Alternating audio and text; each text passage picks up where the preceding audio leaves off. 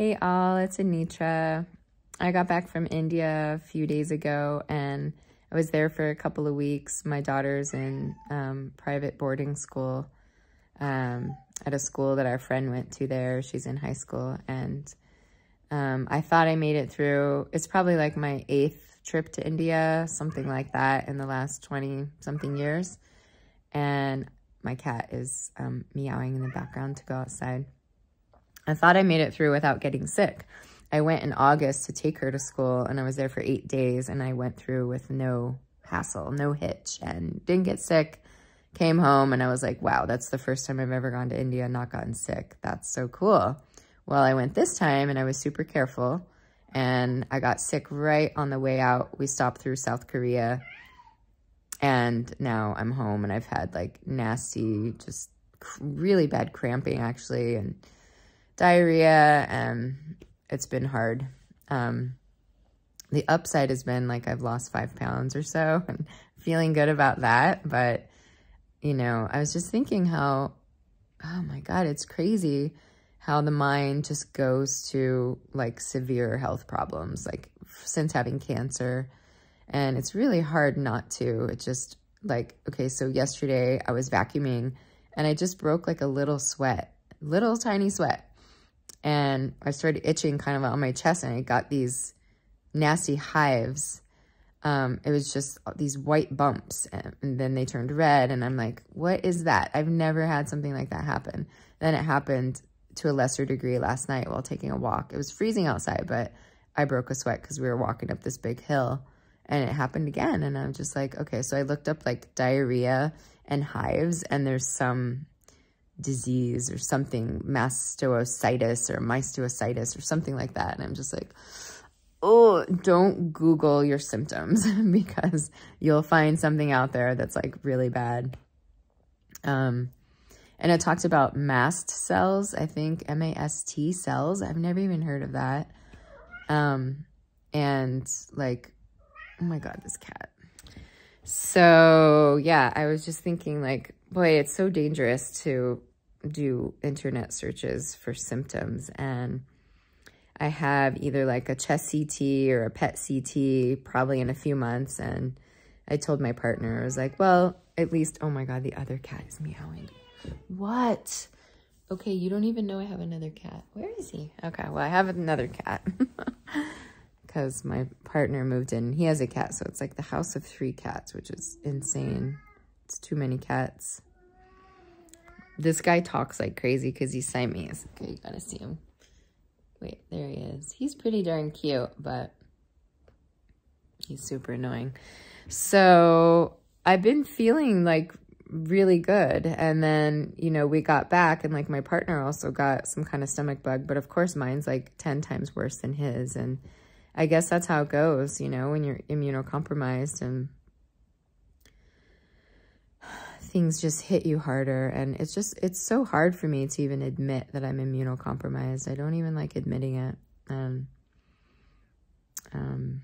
Yeah, it's difficult because I want to be okay. I don't know if I'm okay.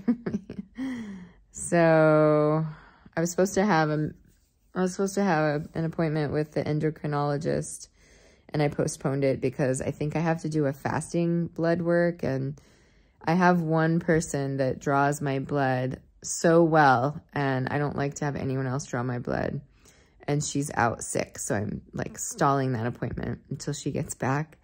And normally I get a CBC with her every week, but yeah, so I feel like I'm doing pretty good in some ways. And then in other ways, like I feel like I've got this bulge in my abdomen, and it's just like, I think I've had it ultrasounded before, but, you know, I don't know. I just wanted to make a video because I was thinking how hard it is to not go somewhere extreme in my mind every time I have any kind of symptom that seems new or odd or unusual. And I wish it weren't that way, but I feel like that's kind of how it goes after cancer. And I guess also, too, because you hear this guy? It's like Siamese. They're so loud. And it makes me lose my train of thought, which is not hard to do. Also, too, Oh, dear. Oh, dear. This is just how it is these days.